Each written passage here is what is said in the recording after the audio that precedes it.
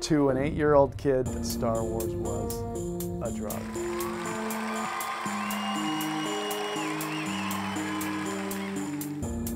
I wanted to be part of that Star Wars universe, and I really felt like having the toys was the way to do it. Star Wars was not just another toy that you had as a kid. It changed everything. It changed film, it changed toy.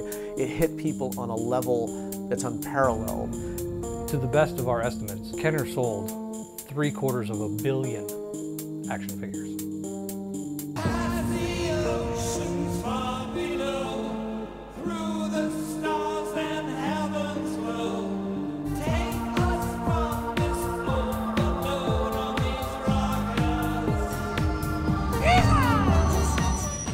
I was a part of something that had an impact on a whole generation of children, and they're still enjoying it today. My time at Kenner, those 4 years, are probably the most fun I had in the toy business.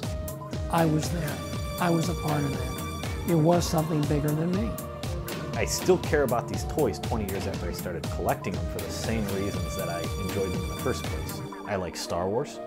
The sense of nostalgia that I get from owning these hasn't diminished at all, and I still get a thrill out of them.